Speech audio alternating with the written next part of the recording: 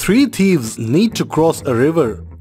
Each thief has certain amount of stolen gold coins kept in his bag. Thief A has 1000 gold coins, Thief B has 700 gold coins, and Thief C has 300 gold coins. To cross the river, there is a boat which can carry a maximum of 2 objects at a time. That means either a maximum of 2 thieves can cross the river or a thief with a bag can cross the river. The problem is that in this process of crossing the river, if a thief is left with an amount of coins more than his own, then he will run away with that. The same rule applies for 2 thieves.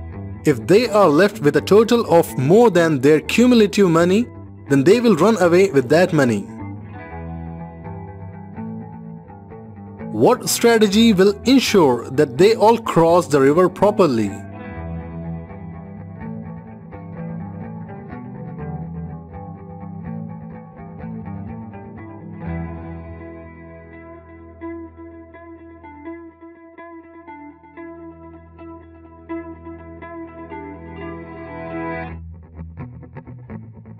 They will cross the river in the following manner.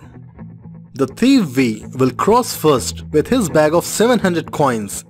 He'll keep it there and will return back.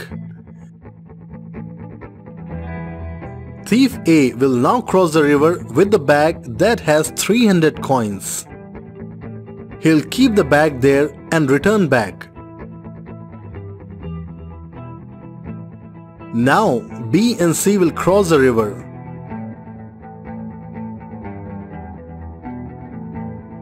C will return back with his bag of 300 coins. Now A goes to the other side with his bag of 1000 coins.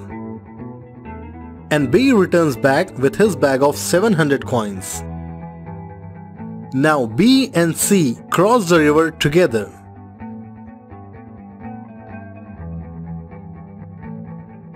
And A returns back empty-handed. He takes a bag of 300 coins and crosses the river. Then B is sent back to collect his bag of 700 coins.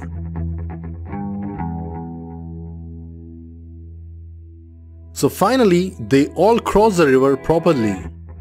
Hope you guys enjoyed. Please like and share the video, and if you are new, please subscribe to my channel and stay updated with a new logic every week. Till then, give a try to these interview riddles. Also check out difficult puzzles on my channel Logically Yours.